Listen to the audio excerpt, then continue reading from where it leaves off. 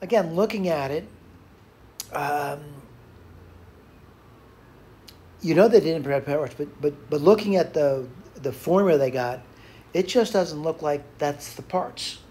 So what I want to do is just look at this thing first.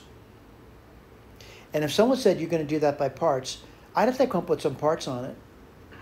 I would. And so what I would do is probably borrow one of the signs. I've been doing this for a while now. And then I could look at this and say, maybe I could do that part, right? Look at that as being parts. So, one of the parts I could choose is I could say u is equal to, sine to the n minus 1x. That means the dv would be sine x dx. That's not so bad. I could do that. And then what do you get? Be careful about this. You can definitely do du. That doesn't seem too bad to me. N minus 1 comes down. You reduce the power by 1, and then times the derivative of the sine, which is cosine. Relatively simple, right? The antiderivative of sine is going to be minus cosine. So I wrote that down. And what I write down, let's go through that with you. I wrote down uv. Well, let's make sure and send it. U, that's u, and that's the v. All right, so uv. Make sure I said that right. I think I did it backwards. Let me go back over that again. I said it backwards. So I said v, and then the u. And then it's going to be, let's see, v du. Let's put that down. And I want to see if this is what they did. Again, you're studying. So v, it's minus a minus, so it's going to be plus cosine x. And then the du, n minus 1,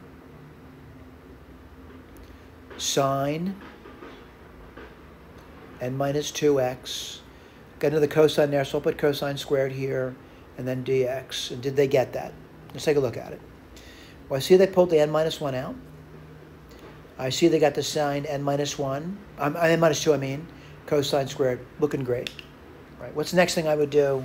Looking at it, and again, this is a more difficult problem. There's no doubt about it. It's not like the other ones where just, boom, you put it down, integration by parts, you're done. I'm not even close to it at this point. But I do have something, right? I do have something. I sort of have, part of it. Not that, I don't have that n yet, all right? So what I did over here was I borrowed, that cosine squared and turned it into a sine. So cosine squared is 1 minus sine squared. I expanded it. And what would you get? You would get, sine to the n minus 2 minus sine to the n. I want to point out there's a good point for getting sine to the n in the problem because I see it over here. And then what I do is I just kind of, multiply it out, right? And write it down in two different integration problems. Right, you saw this in the beginning. Whoops. I'm breaking this into two integrals, n minus 1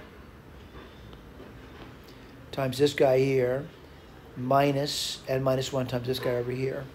And then what I did, let me get my eraser out here. I'm kind of following along this thing, and you study this. These don't come easy for a lot of students. I think memorizing is probably unproductive, though. So what I did next was I looked at this, and I added it to both sides. Now, someone said, what do you mean add to both sides? If I think about this thing, it's one of them. There's one of these things here. And if I add this thing, it's going to be plus n minus 1, which would just give me n. So that's where this is coming from over here. All right? Then what am I left with? The first term, and then this integration over here. All right? All right, so let's take a look at that, and we're almost there. I don't know if it's what they've given me, though. What do? Divide both sides by n now. You get this over here, and you get this, and you get this. Now, I want to go back, and I want to see if we've done what they've asked us to do. All right, let me erase all this business over here. After working through all that over there, was I able to obtain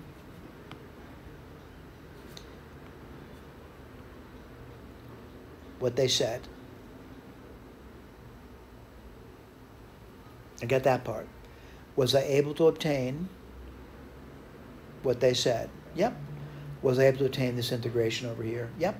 So someone says, what did you come there? reducing the power by 2, and that's it. Have we been doing this for a while now? We have, for squares and fourth powers. Just imagine if that 1,000, no. This could go on, and that's the problem. I would prefer to do things by hand, by the way, all right, not memorize a formula. Thank you.